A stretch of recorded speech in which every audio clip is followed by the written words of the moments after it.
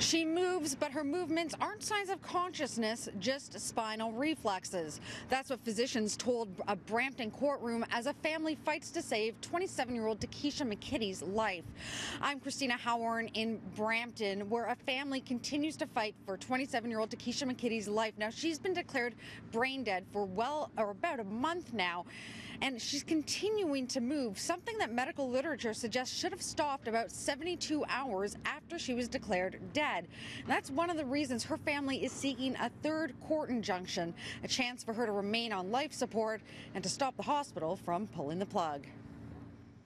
She's moving her entire body. She's not just moving the lower half. She's moving her head, she's moving her arms, she's moving her legs, her feet, everything. So yeah, definitely.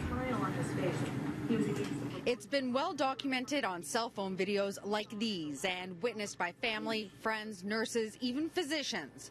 But doctors today told the court these aren't signs of life, just leftover reflexes. They're inconsequential because they don't represent anything in the brainstem or higher. We don't think that because they have spinal reflexes that they have consciousness. Dr. Andrew Baker, a neurologist who helped to define neurological death in Canada and the criteria for establishing it, told the court. Move it again, baby. He says that it's a phenomenon he's seen several times before, but not on patients that have been declared dead for so long. He concedes there aren't studies on patients like Taquisha. There are not papers published on chronic patients, that's weeks and weeks, that have been receiving somatic support after being declared brain dead, he told the court. Good girl. Most studies say these movements are not witnessed 72 hours after death. Admitted to Brampton Civic Hospital on September 14th, suffering from a drug overdose, Taquisha has never regained full consciousness. But her family says that doesn't mean she's dead.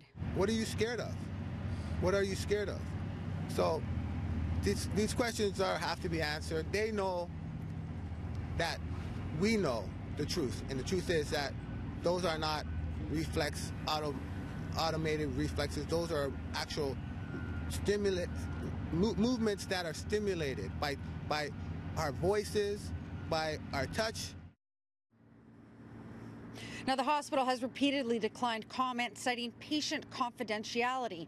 The case resumes tomorrow with closing arguments expected, and that's when a judge will have to determine if Taquisha can continue on life support or if the hospital can pull the plug.